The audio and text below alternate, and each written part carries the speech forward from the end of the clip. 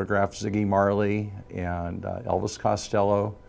And let's see, who else? Oh, Macklemore and Ryan Lewis at a small show in Walla Walla. That was kind of fun. Scott Butner never saw himself photographing big stars like those until one birthday his mom forgot to get him a birthday present.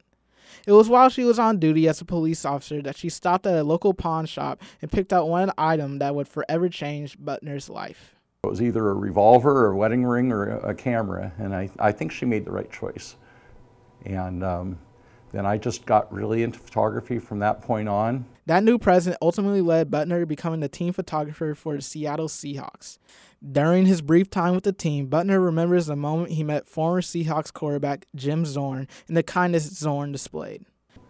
And he showed this little 19-year-old photographer all around his house, showed off his new stereo for me, tried to teach me how to play Go, the Chinese strategy game.